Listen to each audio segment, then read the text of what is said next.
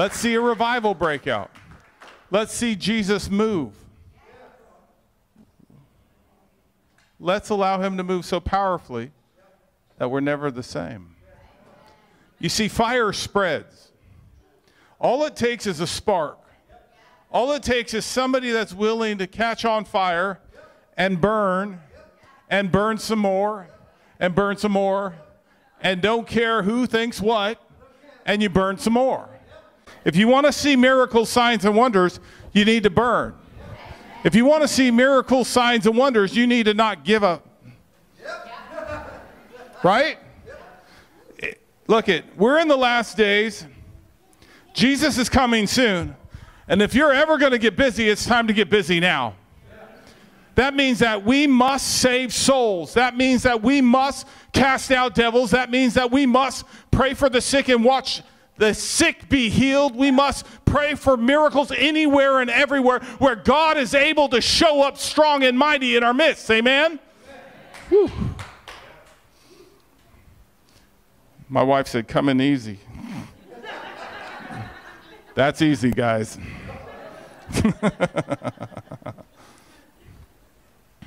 God is moving in Europe. God is moving in South America. God is moving in North America. God is moving in Africa. God is moving in Asia. God is moving in the Middle East. God is moving all over the world. The glory of God, the power of his presence is covering the globe right now. And all it means is this: God is going to touch the entire world by his glory. It's not just something that's going to swirl around the globe. It's going to be something you feel and experience, where the touch of God comes out of you every which way you turn. You are the carriers of glory. You are the temple of the Holy Ghost. We are the temple. That means wherever we go, the glory comes out. And depending on how much you're willing to yield, to allow his fire to come, to allow him to burn through you, will determine how far the reach is. I can tell you're hungry. I can tell you're hungry. Say amen. Okay. We're kingdom of God. We're not British. We're not, though we are British, and we're not American, though we are American. First and foremost, we're kingdom of God. That means so be it in the earth. Amen. Okay. I'm not talking to a dead church. I'm talking to a live church. I'm not talking to a lukewarm church. I'm talking to an on-fire church. Amen? We do not have to live under the containment of the atmosphere wherever we are. It doesn't matter if you're in Germany. It doesn't matter if you're in Italy. It doesn't matter if you're in Switzerland, Portugal, or England, or Wales, or Scotland, or Ireland, or any other kind of land. We do not live under the atmosphere. We create it. Is this okay? Okay, good.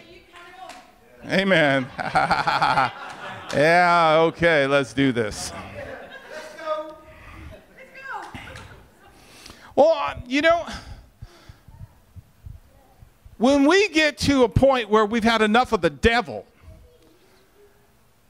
trying to mess with the people around us and the people in the city and the shop attendant and the kids at school and your workmates and your neighbors, when you get fed up with the devil, that's when you do something about it.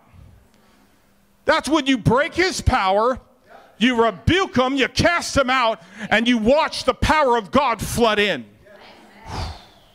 Hallelujah. Babe, is this gentle enough, sweetheart? No. I try to be Heidi Baker. It just doesn't work. Seriously, I could be Mother Teresa, but I just can't do it. That's not my makeup. Jesus just made me this way. And he'll use anyone and everyone. He'll use our personalities that it isn't, well, wow, he's a loud American. I could be loud and British. Look, I've lived among the Brits. I've lived among the Kiwis. I've lived among the Australians. You know, I've been in this nation. The first time I came to this nation was in 1993, where revival was breaking out all over this country, all over the UK. How many of you guys remember that there was revival in the 90s here? Okay, I went to Colin Dye's church, Kensington Temple, in 1993, and God was breaking out. Renewal was hitting. Holy laughter was breaking out. God was bringing something new and fresh. It came through the Hunters. It came through people like Rodney Howard-Browne and others, where God came in. He came into the churches, the Pentecostal churches, but he also started touching the Baptist churches. He started touching the Anglican churches, where Anglicans were getting drunk in the Holy Ghost. Well, you know that's a miracle. When the vicar's drunk and is not off of that scotch, when the vicar's drunk off the new wine and he is spreading the new wine and giving drink to others, you know God's moving.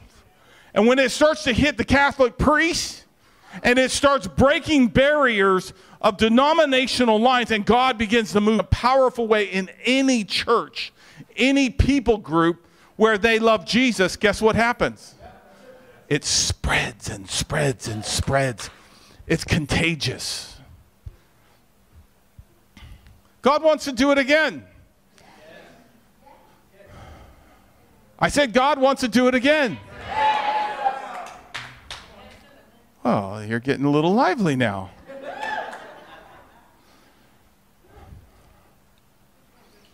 It doesn't matter what age you are. It doesn't matter if you're 13, 14, 15. It doesn't matter if you're 75. It doesn't matter if you're a grandma that's in her 80s. It does not matter if you're single or married or whatever. All that matters is that you're willing to burn on fire. I don't care who watches me burn. I really don't. I don't care if I'm in a store. I don't care if I'm on the street corner. I really don't care. You know why? Because Jesus is Lord. As soon as we get rid of public opinion, can I just start talking about stuff? Thanks, love. As soon as we get free of public opinion, as soon as we get rid of being politically correct,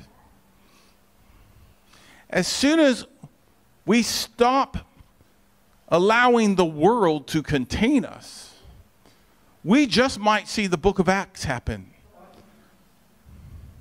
We just might see an uproar in the city. We just might see a people group that turned the world upside down. Look, I want to see revival. How about you? Now, revival begins in here. Revival begins in your heart. Revival begins when you finally break and you hit your knees, or you hit the carpet and you lay down and you begin to say, God, do it. When you ask the refiner's fire to come, when you ask the refiner's fire to come, guess what? He will deal with the junk and get it out. And when he does, you begin to become free. Free of the fear of man. Free of the opinions of men. Free from what people think. I don't care what people think when I worship God. I don't care if people think I'm crazy because I pray in tongues. Why? Because it's a sign to unbelievers. Oh. I don't care if a demon comes out in public. Jesus did it.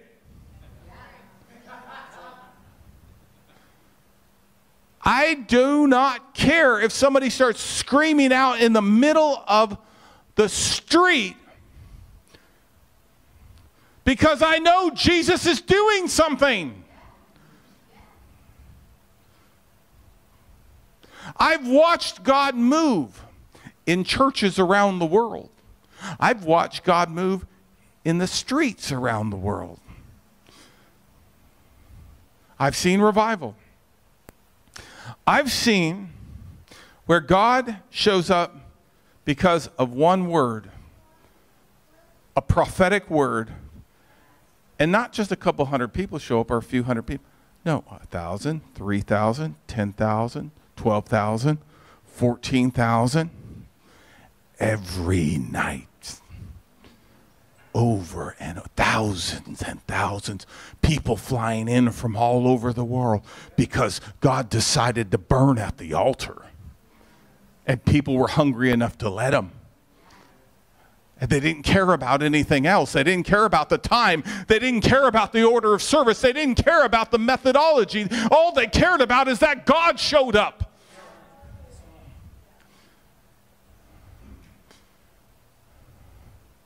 The kids are intrigued by the glory of God. The old are touched by the glory of God. The young hearts are melted by the glory of God. But we have to be willing to say, burn, burn in me. Burn in me, Jesus. I want revival fire. I don't care what my friends think. I don't care what they think on social media. I do not care. I don't care. I don't care if a king or a queen or a president or a prime minister or any other world leader shows up, because I'm not ashamed of the gospel, for it is the power of God unto salvation. And when we get to that point, we're going to go from revival fire to fire spreading. I drove through the fields of Germany and Switzerland yesterday, and I saw cornfields everywhere. You drive through the hills in England, you see all the yellow grass. One match.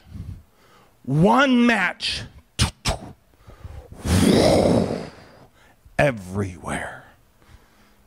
All it needs is one spark in the harvest fields, and it will burn like wildfire. Shata la lavasa.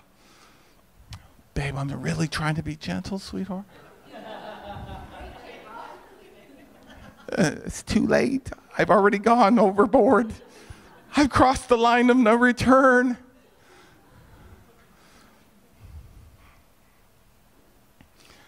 I want to see God move. I want to see God move right now. Hallelujah. Hallelujah. Hallelujah. Yeah. You know, tomorrow, if we really wanted, we can see 100 people saved within a couple hours. Do you know that? Do you know if we really wanted, we can see 200, 300, 400 people saved by Monday? If we really wanted it. Where we would come back with testimonies of people that were praying and asking God to help them, and you crossed their path. And they would say, I asked God to help me, and you showed up. That happened just a couple weeks ago in Florida. We were walking into a store, and there was a homeless man. I walked by, gave him some money, and he said, I was asking Jesus to help me right now, and you walked up and gave me money.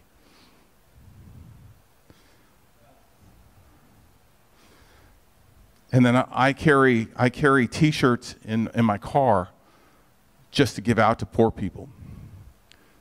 So I went and got the T-shirts, and I went and got some more money, and we went back around and gave it to him again. Because we were the answer to his prayer.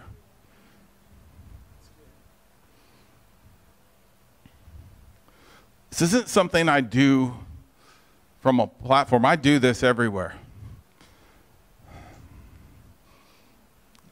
We want to see revival, but we want to see it in the entire city. It begins right here, right now. Like we said, we want to see revival right now. Come on, let's get it right now. Right in here, right now. Right here, right now. Whew. Revive what's dead in me. Let me live. Let me come alive in your presence. If Jesus was coming back next Friday, what would you do? If you knew that he was going to show up next Friday, what would you do? Would you pray or would you do? Because we pray. We're praying for revival. All you got to do is smack yourself in the head and say, be revival, and go do it. Wow. That's a good prayer, isn't it? I should get you all to do it right now. If he was coming back next Friday, ask yourself what you would do. He's coming very, very soon. And he wants laborers in the harvest field. It does not matter your age. It does not matter if you're educated or not. You have the Holy Ghost in this book. And you can take it to anyone, anywhere.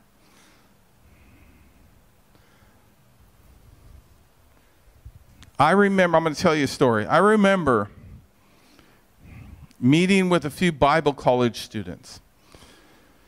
My Bible school, we went out to go eat at a steak place, a steakhouse.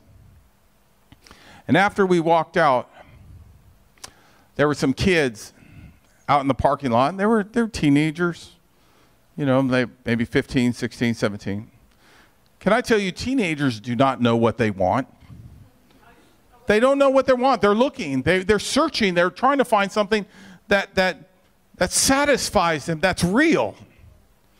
They want the real. They don't want fake stuff. And I walked up and started talking to these kids, and there was 5 of them. There was four young men and then 1 young lady. I walked up. I started talking to them. I asked them if they knew about Jesus. One of them said yes. Then I had a word of knowledge. And I pointed to the guy out of 5 of them. I said, your grandmother prays in tongues for you. The Lord just showed me her praying in tongues for you. And he's all, oh man, he goes, why'd you bring my grandma into this? And I said, because Jesus loves you and she's crying out for your soul so you don't go to hell. I said, I'm here tonight to tell all of you he loves you and that you can be forgiven of every sin and that you can live for him and you don't have to go out there and get high.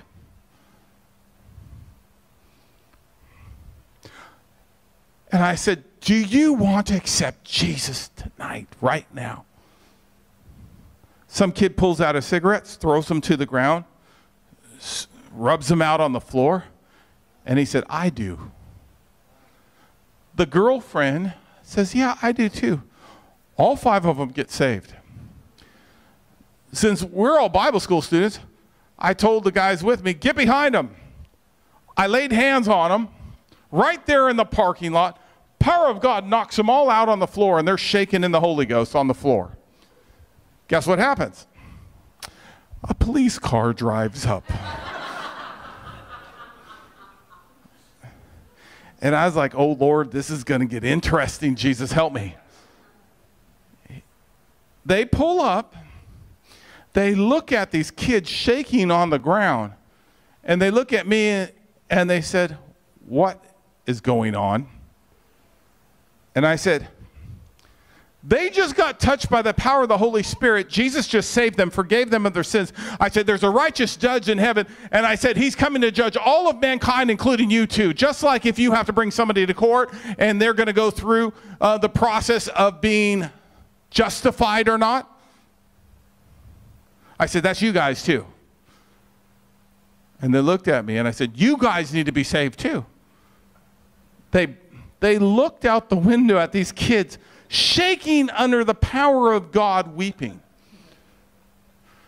They looked at me and they said, okay, you have a good night. And they drove away.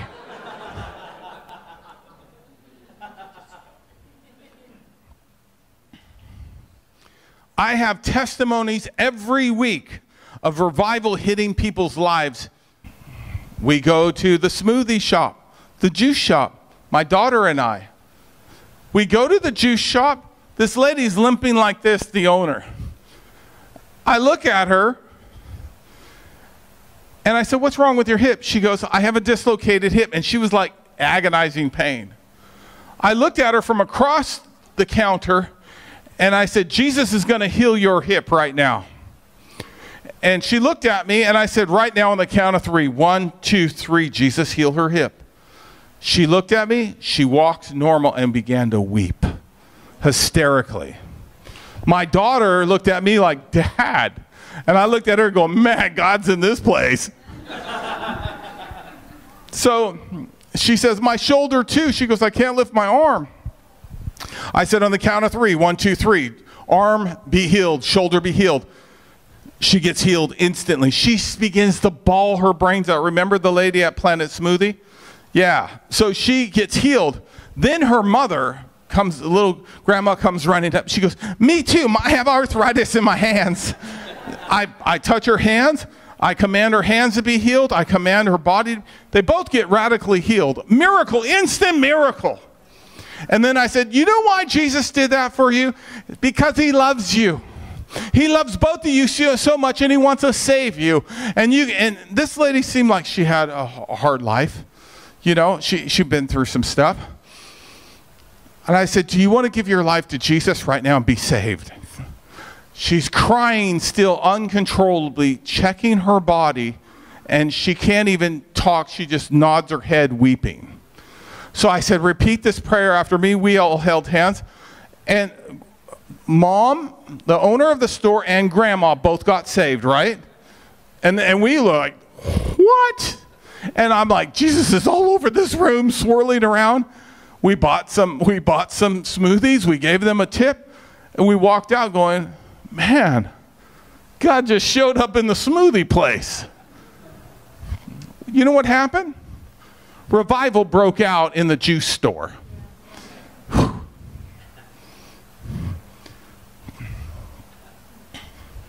So if Jesus was coming next Friday, what would you do? Well, we need to live like he can come at any moment. This is no joke what's going on in the world, and most preachers are afraid to talk about it.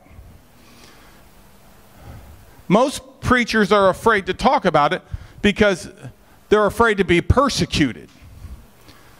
But the scripture says that if you're persecuted for my name's sake, that the glory will rest upon you.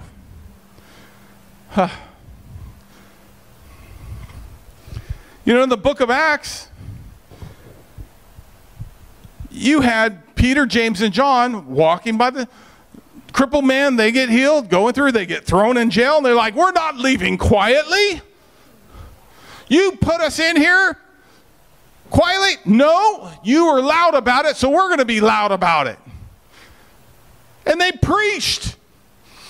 They preached everywhere in the streets with crowds. Why? Because they were burning. I want to impart some fire into you. Thank you very much. Praise the Lord. Where fire spreads, where if it's in me, it's in you. It can be in you. The enemy tried to lock down the church globally in the last 24 months. That's never happened in the history of mankind. Satan himself tried to lock down the church and shut down the gospel. But guess what?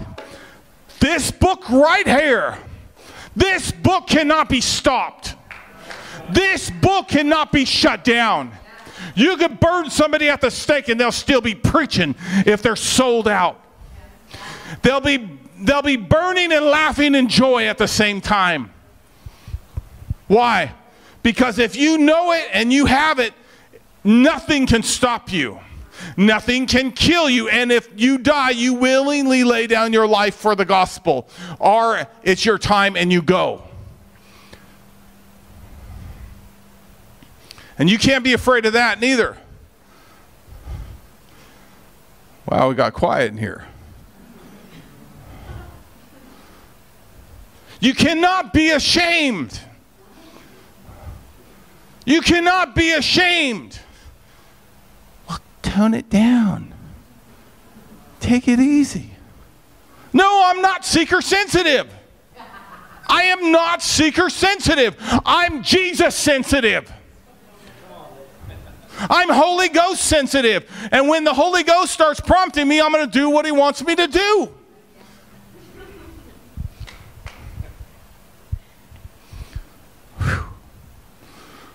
We were going to get something to eat right here in town. And I'm like, man, I want to get these kids saved right now. I'm like, we haven't eaten yet today. I said, we're going to get some people saved. We're going to get some people saved here. Let's get some people saved. Amen? Are you guys alive?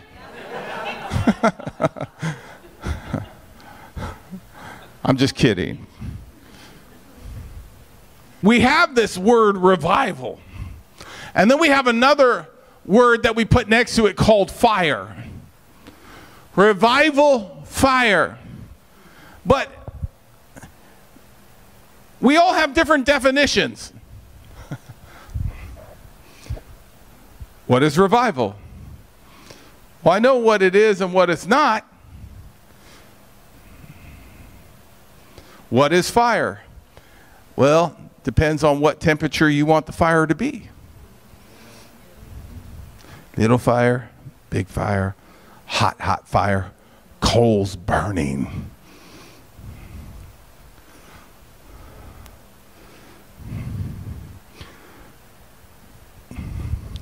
When the touch of God comes and the burning coals touch our lips,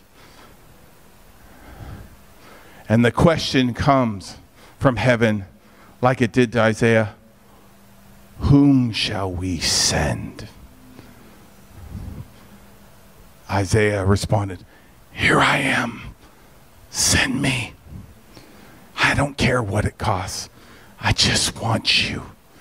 I pray that there's somebody in this room. I pray that everyone in this room gets what I'm talking about, where the angel of the Lord can come and here I am, send me. And he touches your lips with a burning coal of fire and you're like, woe is me, I'm undone. And you become undone. If you go to a meeting like in the Netherlands, it'll rock you. If you go to Argentina, it'll rock you. If you go into meetings where the glory of God is really, really strong, or there is preaching that's full of fire, or you have the anointing that's destroying yokes and lifting burdens, it will rock you, it will shake you, it will quake you, it will awaken you. It will cause you to burn in such a way that you won't want to go another day without looking around saying, where can I spread the fire?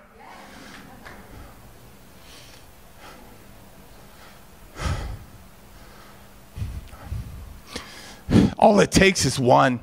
All it takes is 2 or 3. All it takes is 12 to turn the whole world upside down. We were in Italy last week, and I was blown away thinking, Paul the apostle brought the gospel from Rome. And it touched the whole world. I had a dream a few days ago when we were in Italy, and it was an attack from the enemy.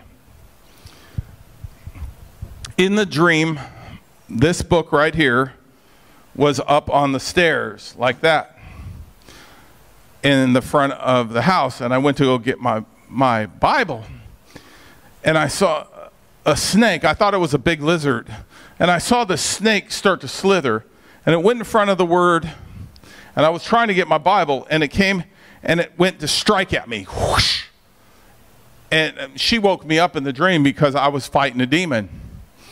And the snake went to bite me. And I knew it was poisonous. And I thought I saw it raise its head up. And I went to kick it. And I went to kick it again. And in my dream, I was kicking in my sleep. And she's all, Rob, wake up. I'm like, man, I was fighting a demon. Then I started fighting it and praying against it and breaking its power. And I knew it was a demon that was trying to stop me from getting here and speaking what I'm speaking. And not last night, but the night before, in the middle of the night, the Holy Spirit woke me up. No, it was last night. It was last night in Germany. The Lord woke me up 4 or 5 times and he said, Malta. And I'm like, what's Malta, Malta? I'm like, Malta. And he said it again, Malta, Malta. And as we were driving to the airport, I was thinking about it. And when I got on the plane, I looked up and I'm like, Malta in the word. And it went to Acts 27 and 28. And it was the little island off of Sicily where Paul got shipwrecked. And what happened was the whole ship, about 340 people, everything got destroyed. They ended up on the Isle of Malta. All the people of Malta showed up. Paul was grabbing some wood. They were building a fire because they were all wet. And a snake bites him. I'm like, oh, God's showing me something right now. This is really good. That's why you're telling me Malta in the middle of the night. Not like malt shake, Malta. And the scripture says that Paul shook the snake off into the fire. And everybody began to judge him. And the people said, he's cursed by God. And then they waited around for him to drop dead, and he didn't. And then they looked at him and said, he must be a god. You know what happened in that story? 1 minute he was judged, and the opinions of men said that he's cursed of God. Then next minute, they're praising him like he is a god. Can I tell you, don't be bound by the opinions of men. I really feel like that's the word tonight. The reason being is because the Holy Ghost came and showed me what happened when the demon was trying to attack me and poison me. And guess what? That Bible's with me. And I was up in the middle of the night reading it last night. And I was reading it on the plane. And now I'm speaking it. And the devil loses. Amen? And don't let, can I say that? This is my point at hand. Do not let the poison of the opinions of men stop you from being bold in the Holy Ghost.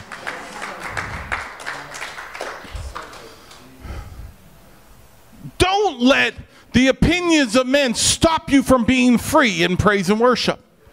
Don't let the opinions of men stop you from sharing the gospel or standing up for what is right or what you believe in. There is tyranny in the nations of the world. There are evil people that are running the world. And they're trying to do something called a Great Reset. Oh, do you guys know what that is? Well, go look it up. Okay? They're trying to reset and turn the whole world over and change the economies of the world and change everything in the nations of the world, where we become a one world money system and a one world government. And Jesus is coming back soon. And we don't have to fear none of that. Why? Because when the train of glory comes by and the rapture comes, we're on that train.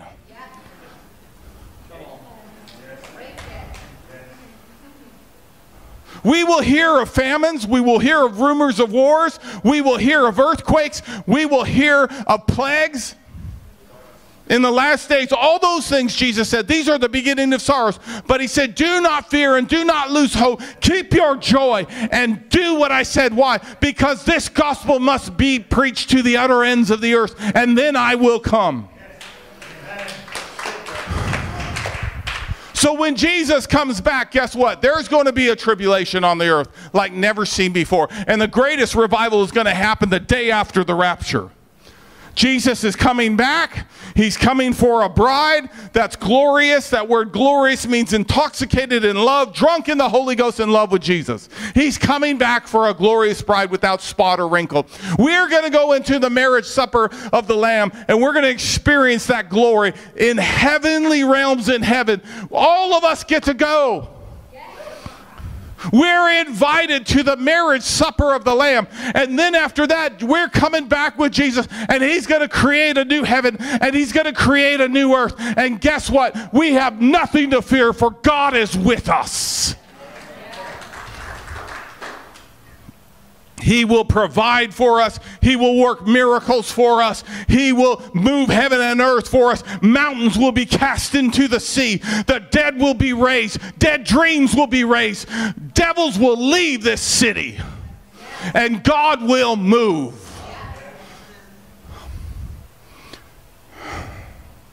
Hallelujah. Are you hungry? Yes. Is this okay? How about we see a revival in the Anglican Church?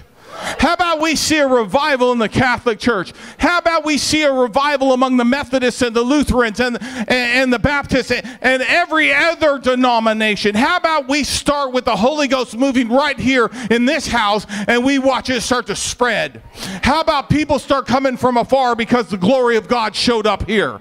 The anointing resides where people come and they get healed, they get set free, they get delivered, and they come and they get their miracle. Amen?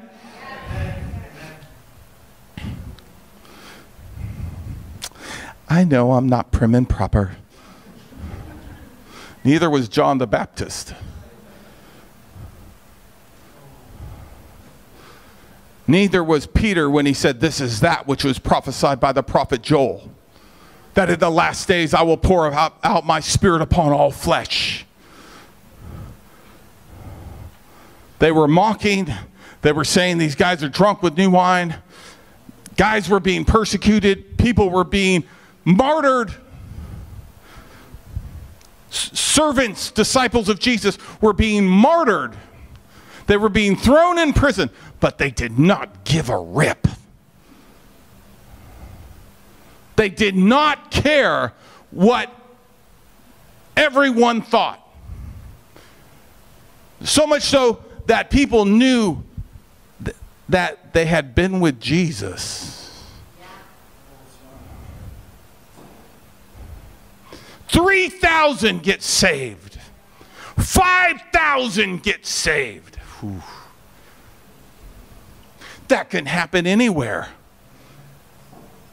That can happen anywhere. Entire schools can be saved. Entire universities can be saved. Entire cities can be saved. The question is, can a nation be saved in a day? Yes, it can. 120 years ago, revival broke out all over this country, all over the UK, from a little young teenage boy named Evan Roberts and some choir girls praying, and God shows up in Wales. They didn't have Instagram, they didn't have Facebook, they didn't have Twitter, they didn't have telephones. They had the Holy Ghost. And God's cloud came into a little chapel. And people came from everywhere. It changed Wales. It changed the United Kingdom. At the same time, William Seymour, a blind black man in Los Angeles, gets touched by the Holy Ghost, and revival breaks out in America. Whew. Touches the whole world. Why? Couple of people that were very unassuming decided to seek the Lord and said, burn in me. Let me be revival. Let me be revival. Let me be revival.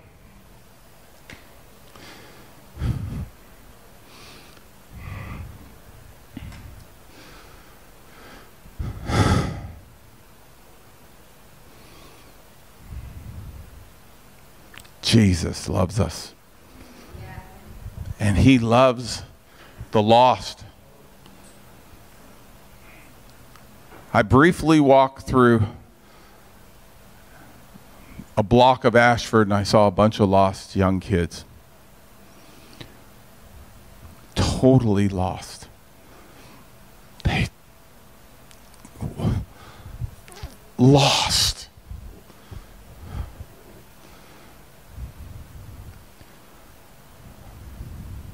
We all noticed it.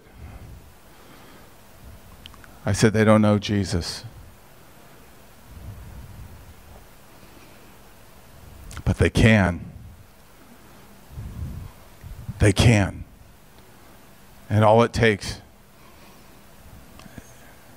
is somebody just to open their mouth. You have so much in you, all of you. I know, I walked into this place and Jesus' presence was out in the parking lot. I got out of Nick's car and I sensed his presence and I'm like, you're here, Jesus. You're here. You're here at Numa Church. And I walk in through the doors and I get hit by his presence. And the anointing hit me. I said, oh, you're here. And then I walk over here and he hits me again. I see Herbie. He hits me again. And then I'm watching you worship and the glory of God's coming in this place. You have something very, very special. The presence of the Lord is here.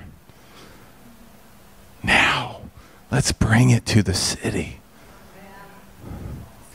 Let's bring it to the city. Let's bring it to the people that are dying of thirst. The scripture says it this way about the river of God. Yeah, I'm going to wrap this thing up. I'm going to pray for a few folks. I'm going to wrap this up, but we have tomorrow night and we have Sunday morning. I'm just, like my wife said, I'm just easing you into this.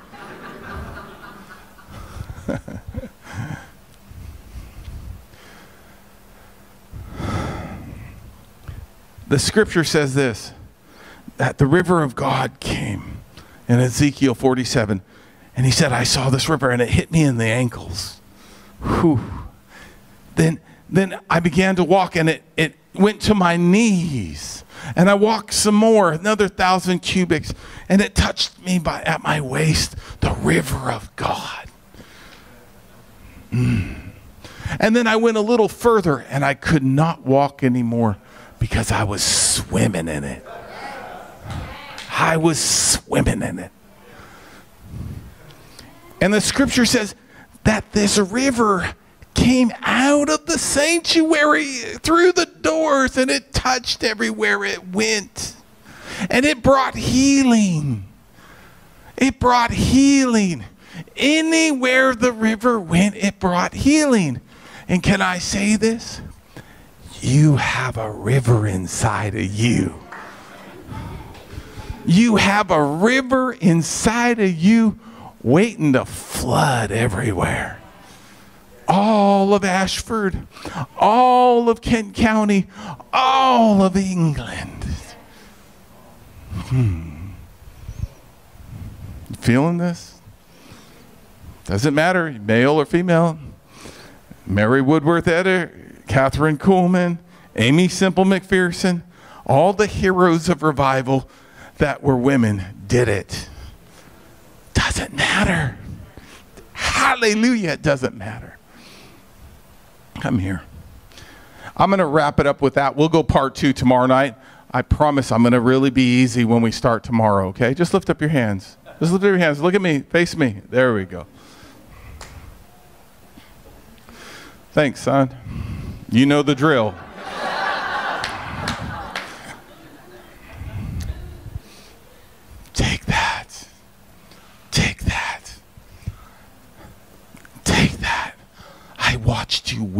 this entire message. You are a carrier of the glory of God Almighty. He will use you to take it everywhere. I pray what's on me comes on you. On the count of 3, 1, 2, 3. Take that.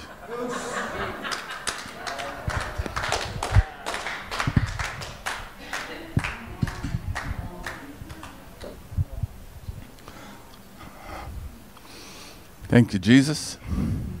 Come on, let's just lift up our hands and thank him.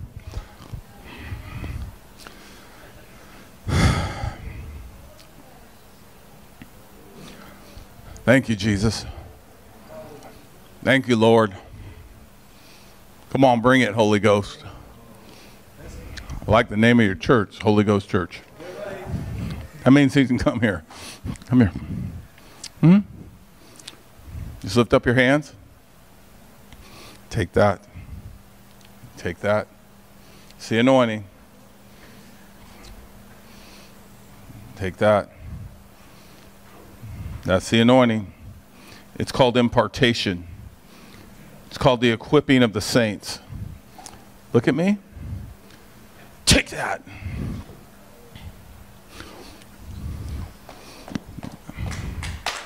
Come on, we can give Jesus praise.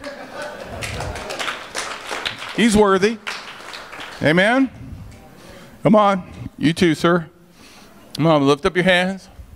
Anoint. Anoint him. Anoint him. Hallelujah. I'm on assignment. I'm not just here to play. Jesus, come on. Whew. Jesus, come on. This couple right here. What am I doing? What are you doing, Rob? I'm transferring the fire and the anointing. I have people that contact me all over the world. They've been doing it for years, saying, you prayed for me and my life was entirely changed.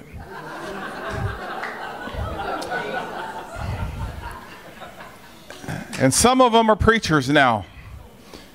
And some of them are carrying revival fire.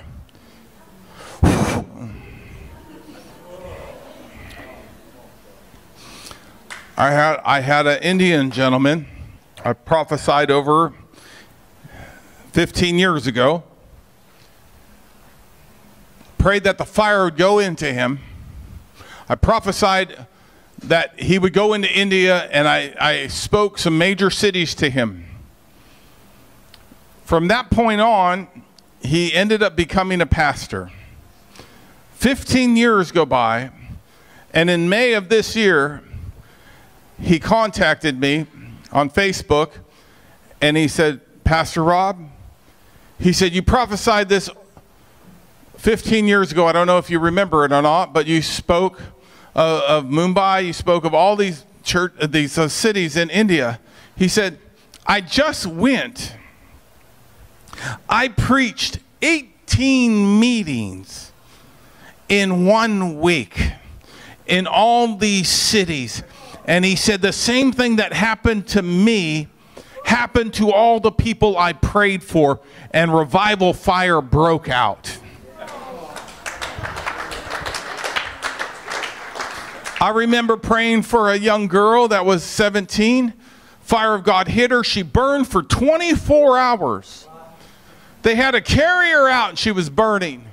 They put her in the car. She kept burning. She burned all night long, woke up the next day, burned some more, came to the church service still burning. Drunk in the Holy Ghost, burning.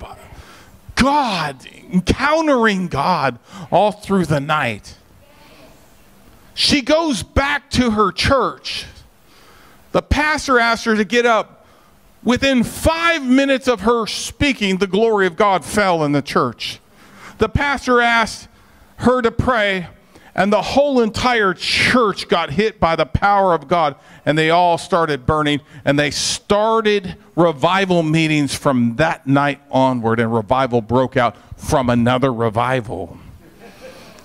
It's called the power of impartation, the power of transference. That I may come and impart a blessing, that I may come and impart something that can change the world. Hallelujah. Come on. Yes, you said good day to me. Come on up. Yep. Yeah, the little guy in the back.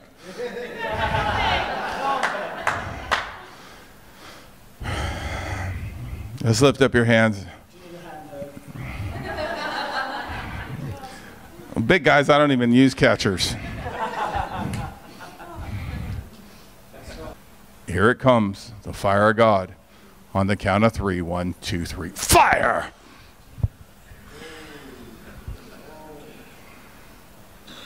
Take it all.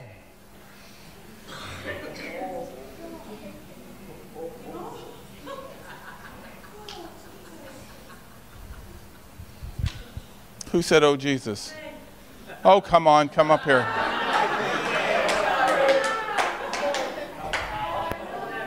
Come on, love. Come on, have a drink of this. Oh, no,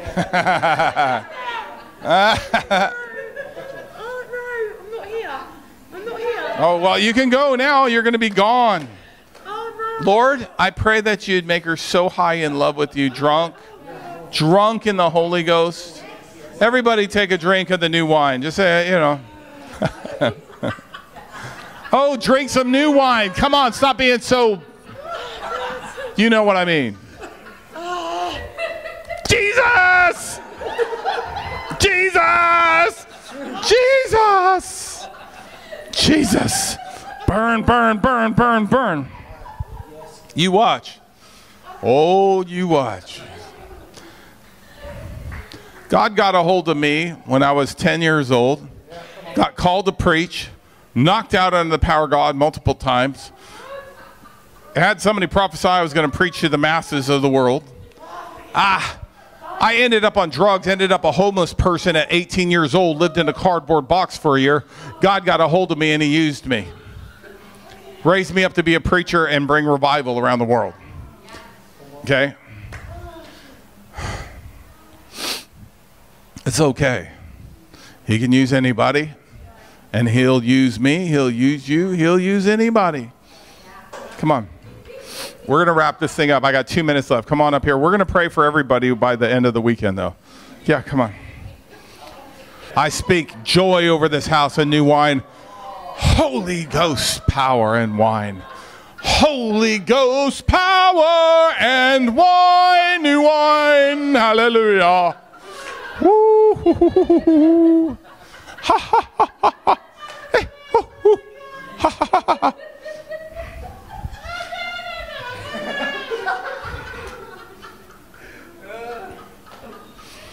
All it takes is one.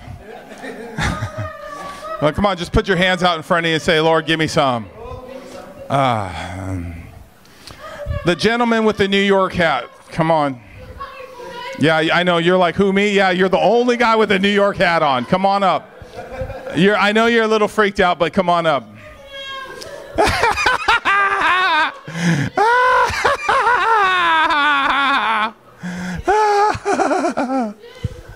You go to church here? What's your name? James. Hi, James. My name is Rob. Are you tripping out? Are you freaking out? No. Have you seen this before? Yeah. Have you seen this before? No. Do you feel that? Here it comes. Feel that? Don't worry. What happens is our bodies can't take the power of Jesus. So sometimes we short circuit and they fall out. It's just like somebody that had too much scotch. I know.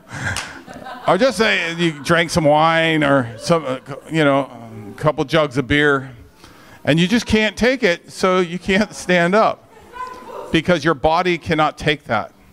Just like if somebody has morphine for a surgery. Your body can't take it because it's a foreign substance that goes in and touches you.